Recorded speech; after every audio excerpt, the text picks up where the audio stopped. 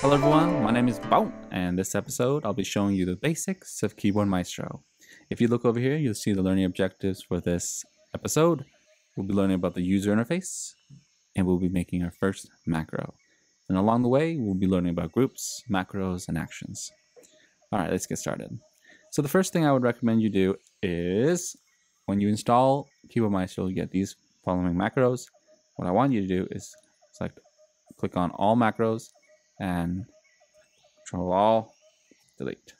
Because I feel the best way to get started with Keyboard Maestro is to start from scratch. Alright, Keyboard Maestro is composed of 3 columns.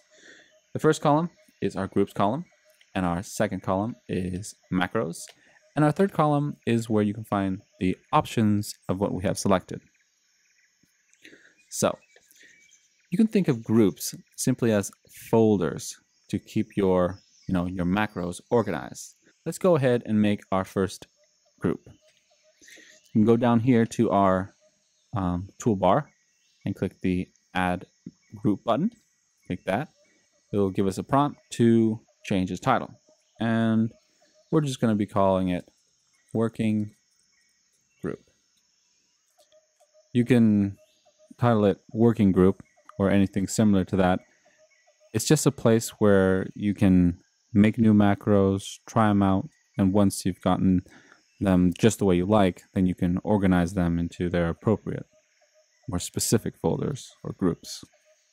So now that we have our groups, we can make our first macro. We can go down here, you can click the Add Macro button. Let's go ahead and do that. And it'll give us another prompt.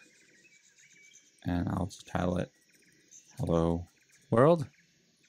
For now, you can think of a macro as being made up of 2 things. 1, a series of actions, and 2, a trigger to execute these actions. Let me give you an example. So let's go down here to this record button. You can see that if you have your group selected, the record button goes away. So you want to have your macro selected, and then you can see that there's a record button. Go ahead and click on that. It'll give you a countdown, and when it's done, you want to perform your action.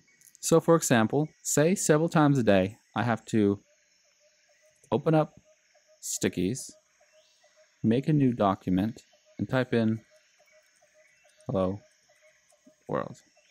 Alright, so that's our action that we want.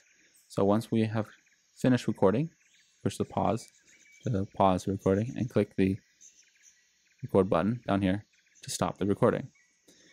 So here's our series of keystrokes, and then we can activate it by creating a trigger. So we can click on that and go Hotkey Trigger. Alright, and it'll give you this little prompt here, and for now, F10. So whenever I push F10, and it is pressed, it will perform these actions. So let's give it a try.